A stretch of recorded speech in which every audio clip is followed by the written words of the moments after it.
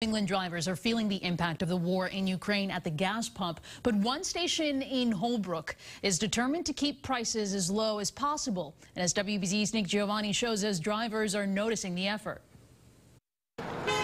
There's a stretch of South Franklin Street in Holbrook where some drivers turn even from out of town when it's time for a fill-up. I actually come well out of my way to come here. On one side of the street, $3.40 per gallon is the going rate for customers paying in cash. On the other side, there's always 1 penny difference, which to me is fine. If I'm going this way, it's that one.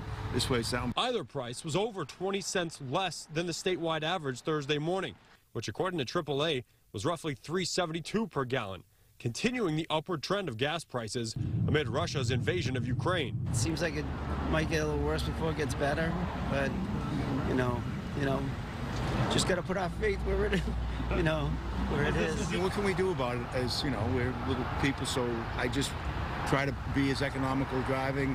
I own a small business, so I do put a lot of miles on. The owner of Sal's Gas, Sal Sukar, says his business model prioritizes volume over charging a premium, knowing drivers are keeping a close eye on the prices at the pump. If you selling 2,000 gallons a day and you make like 15 cents a gallon, what's better for you if I sell 9,000 a gallon and I make 4 cents a gallon? You know what I mean?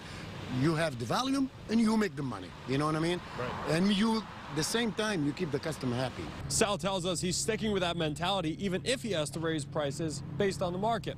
Reporting in Holbrook, Giovanni, WBZ News.